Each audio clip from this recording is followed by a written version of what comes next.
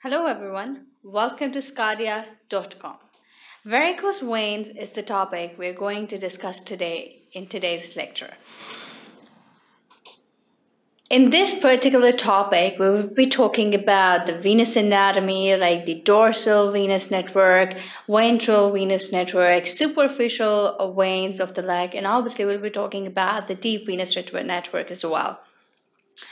Actually, there are superficial veins and there are deep veins as well, which are connected to each other through perforators, and the flow of the blood is from the superficial veins through these perforated to the deep veins, and these actually the blood flows from these deep veins to the right atrium of the heart and obviously to the pulmonary circulation and in the lungs for oxygenation, and then after oxygenation in the lungs, this blood is coming back to the heart, and then heart delivers this oxygenated blood to a network of arteries to the peripheral body and also the coronary circulation as well.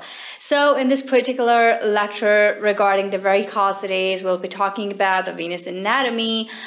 In this lecture, we'll be talking about the venous pathophysiology, like there are the causative agents, the pathophysiology of the venous disorders, specifically about the varicose veins, because venous hypertension is the most common cause of this venous pathophysiology for the varicose veins. But we'll be talking in detail about the venous hypertension because actually the pressure in the veins is very much less, but valvular incompetency and other factors lead to the process which is called as a venous hypertension. What happens is the pressure in the arteries is more as compared to the pressure in the veins. I'll be discussing in detail in the next lecture, but actually it is the venous hypertension which is responsible for the formation of the venous leg ulcers as well as the varicosities in the lower limb. So we'll be talking about this venous hypertension, the causative agents for the venous hypertension, the mechanism behind this, and obviously the implication of the venous hypertension. Then we would be talking about the classification system, because this is a CEAP classification, which is basically the clinical, then etiological, and then obviously the anatomical and then pathological classification of the ulcers. And ultimately, the we can say that the venous disorders or the varicosities will be talking about the classification. And then the consequences of this classification system, which is being helpful in the diagnosis and the treatment for that particular varicosities in the vein. We'll be talking about this as well. And then we'll be talking about the clinical features of the varicose veins, like the patient will present to you with dilated tortuous veins, sometimes causing throbbing pain, and the pain is increased when the patient is walking particularly.